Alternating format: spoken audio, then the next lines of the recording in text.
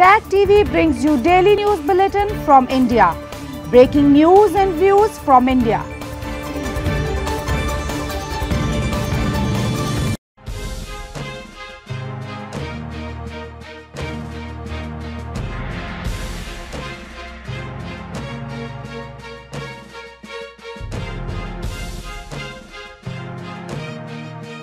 Good evening, welcome to South Asia Newsline. I'm Akansha Parimu. Here are the top stories we are tracking for you. Pakistan's former PM Imran Khan announces march on capital to call for early elections. And Sri Lankan Tamils yearn for answers about relatives who disappeared in civil war.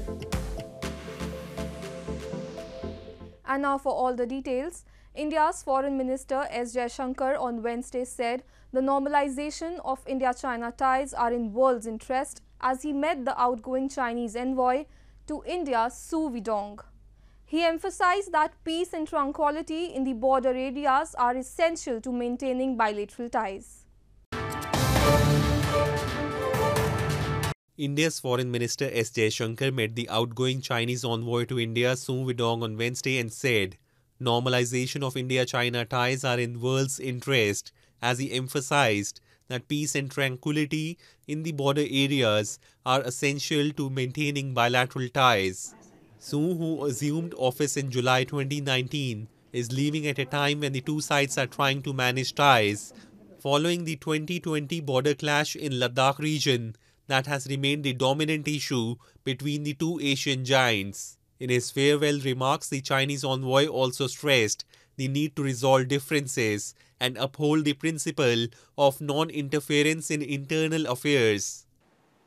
But we should break out of the geopolitics trap and find a new path that is different from the past. There's enough room in the world for China and India to develop together.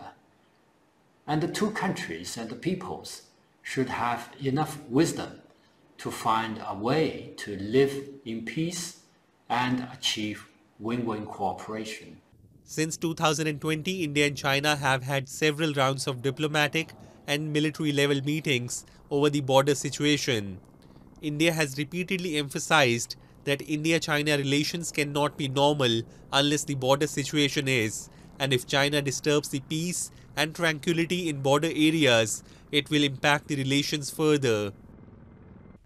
Poor air quality in Indian capital New Delhi leads to a surge in cases of breathlessness and chest congestions among the elderly every year around late October. The city of 20 million was shrouded in haze as the wind speed dipped and the AQI hovered at around 345 in most places on Wednesday. Residents, especially the elderly in New Delhi, faced trouble breathing and complained of chest congestion as pollution levels remain toxic in India's national capital on Wednesday. Scores of locals were seen at hospitals to get themselves examined as the air quality index hovered around the very poor category 2 days after the city celebrated the Hindu festival of lights, Diwali, with firecrackers despite a government ban. Every year during Diwali, because the pollution level goes high, the AQI is very poor most of the times because of the stubble burning as well as the crackers, and the wind movement is very less. So, the dust particles just stay near the earth, and that leads to the smog, and people have a lot of difficulty in breathing. The locals said they feel suffocated and the polluted air of the city brought irritation to their eyes. Many were compelled to wear masks to prevent themselves from inhaling the foul air. Delhi is the world's most polluted capital, and its air becomes particularly bad from mid-December to February, as heavy, cold air traps dust, vehicle emissions, and smoke from burning crop stubble in states like Punjab and Haryana envelopes it. Pakistan's former Prime Minister Imran Khan has announced his much-awaited Long March rally towards capital Islamabad this coming Friday to call for early elections. Since being ousted in April, Khan has been demanding snap elections, which the ruling coalition has rejected, saying they will be held as scheduled later next year. Pakistan's former Prime Minister and opposition PTI party chief Imran Khan on Tuesday announced that he would begin a protest march with his supporters from the eastern city of Lahore to Pakistan's capital Islamabad on Friday to call for early elections. Smaller protests by Khan supporters took place last week after Pakistan's top election tribunal found Khan guilty of unlawfully selling gifts from foreign dignitaries and heads of state, removing him of his parliamentary seat.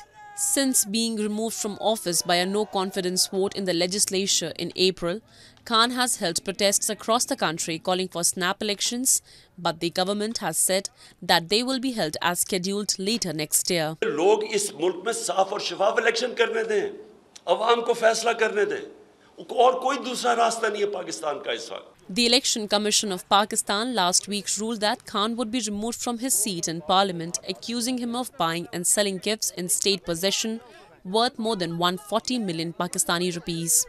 But it did not order a longer disqualification from public office, which under Pakistani law can be up to 5 years.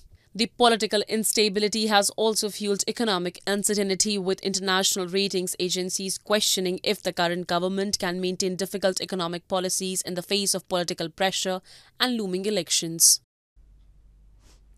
Moving on, Pakistan's Prime Minister Shehbaz Sharif has ordered a formation of a judicial commission to investigate the killing of well-known Pakistani journalist Arshad Sharif in a police shooting in Kenya. The circumstances of Sharif's death have sparked widespread outrage in Pakistan. Pakistan will set up a judicial commission to investigate the killing of well-known Pakistani journalist Arshad Sharif in a police shooting in Kenya, Prime Minister Shehbaz Sharif has said. Pakistan's President Arif Alvi on Tuesday visited the residence of Arshad Sharif along with the First Lady Samina Alvi. They offered their condolences to the mother and family members of Sharif, who was shot dead in Nairobi on Sunday when police opened fire on the vehicle he was travelling in as it drove through their roadblock without stopping. The killing has sparked outrage in Pakistan. It was not immediately clear what the terms of reference or jurisdiction of the Judicial Commission would be, given the death occurred in a foreign country. आज मैंने फैसला किया है कि हम इस वाक़े की एक आला अदालती कमीशन से शफाफ तहकीक करवाएंगे और इसके लिए इस्लामाबाद के हाई कोर्ट के जज के लिए हम दरख्वास्त देंगे. Questions over the killing of the journalist have risen in Pakistan as he had recently fled the country, citing threats to his life after working for many years as a prime-time television news show host. A Kenyan police watchdog said it was investigating the incident. Former Pakistani Prime Minister Imran Khan on Tuesday said the incident was a target killing, but did not offer any evidence to support the claim. The Kenya Union of Journalists has also cast doubt over the police's version of events. Sri Lankan Tamil families have continued to yearn for answers about their relatives who disappeared in the 26-year-long civil war that ended in 2009. Few, if any, out of the thousands missing have been accounted for, and government officials have offered varying details of what happened to them, which is still unknown despite investigative efforts. Sri Lankan Tamil families have yearned for answers about their relatives who disappeared in the 26-year-long civil war that ended in 2009. Thousands of people, mostly Tamils, went missing during the civil war in what were known as enforced disappearances, but few, if any, have been accounted for, and government officials have offered varying details of what happened to them, which is still unknown despite investigative efforts. Arumuga Lakshmi is one of hundreds of mothers who regularly participate in protests demanding action and justice for their loved ones, not knowing if they were dead or alive. During the brutal civil war between the Sri Lankan government and militant group the Liberation Tigers of Tamil Eelam, Lakshmi's daughter Rajni Tharvi went missing in 2004, followed 3 years later by her son Siva Kumar.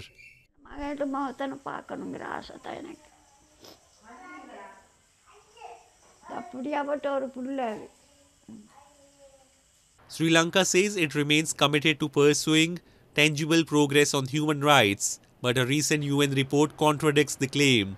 Government employee Valentina Daniel, whose younger brother disappeared in 1999, said her 66-year-old injured mother also disappeared during the war's final phase in 2009. அவர்கள் இப்படி சொல்லுவார்கள் பிறகு போக போக போக எல்லாத்தையும் மாற்றிடுவாங்க நடக்காது கடைசி வந்து இவங்களால நடக்க போகிற காரியம் இல்லை வியால இது நடக்குமா இருந்திருந்தால் இப்போ இவங்களுக்கு இந்த தீர்வு தந்திருப்பாங்க காணாமல் போனாங்க. Mahesh Katondala, chairman of OMP, the Office on Missing Persons, refuted claims of genocide of Tamils, saying the majority of those who disappeared had been abducted by the militant group or factions opposed to it. An OMP spokesperson said the fuel shortages crippling Sri Lanka during the Indian Ocean Islands' worst economic crisis in more than 7 decades have now made it impossible to meet a target of 5,000 interviews by year end.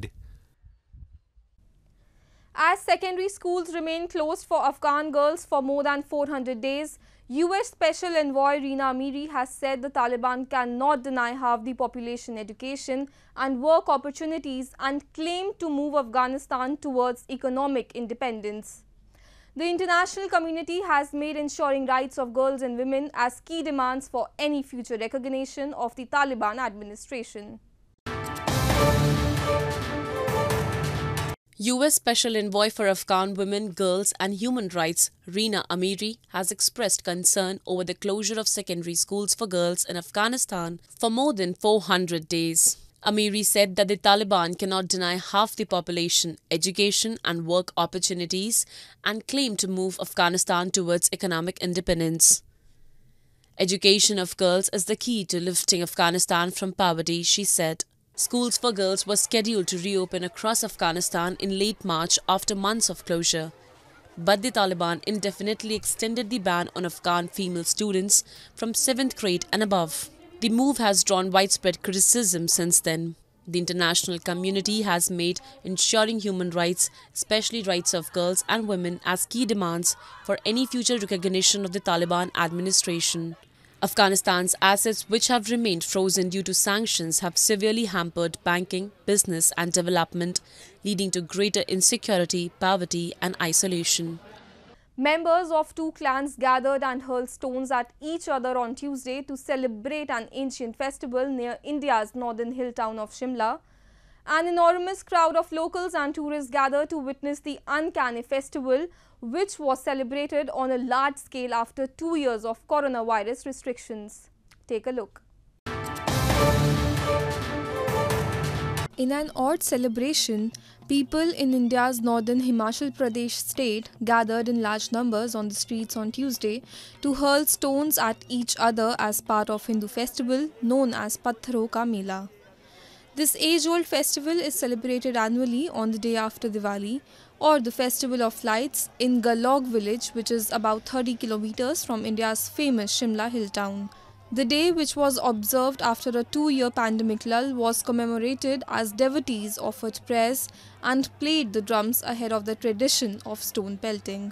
इस मेले का बड़ा ऐतिहासिक महत्व रहा है और मैं तो पिछले 50-60 सालों से लगातार इस मेले को देखता रहा हूँ। ये बड़ा दुर्भाग्य था कि पिछले 2 सालों से कोरोना की वजह से ये मेला जो है स्थगित रहा और इस बार सन 22 में इस खेल का ये उत्सव देख करके और लोगों का ये माहौल देख करके बड़ी प्रसन्नता हो रही है.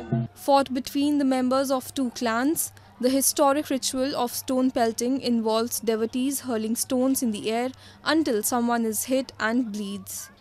The blood is then offered to Hindu goddess Bhadrakali. The festival symbolizes the victory of good over evil. The festival is a belief that the erstwhile queen of the Dhami area started this with an effort to end the tradition of human sacrifice in the temple of Kali, the Hindu goddess of destruction.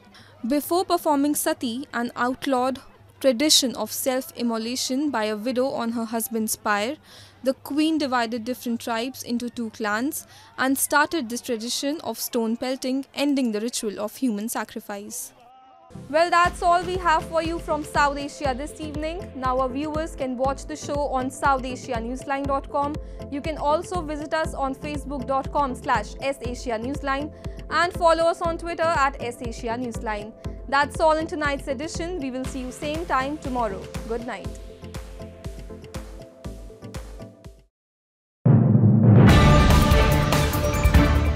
Tag TV brings you daily news bulletin from India. Breaking news and views from India.